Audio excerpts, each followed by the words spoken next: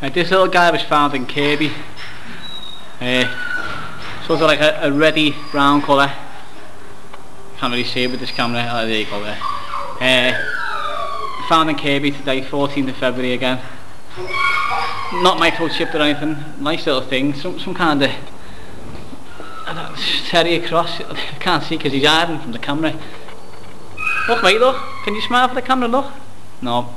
Oh, too many smells. It's fascinating. But now he's getting tangled up in the lead. Come here mate, come on. Come here. Look, stop. Come here. There you go, nobody can see him now. That's better.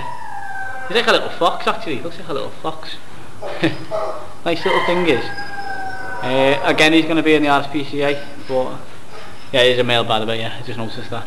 He's going to be in the RSPCA for the next 7 days. Oh, look at that! He's tied up in the lead. Come here, stop. Let him off the lead.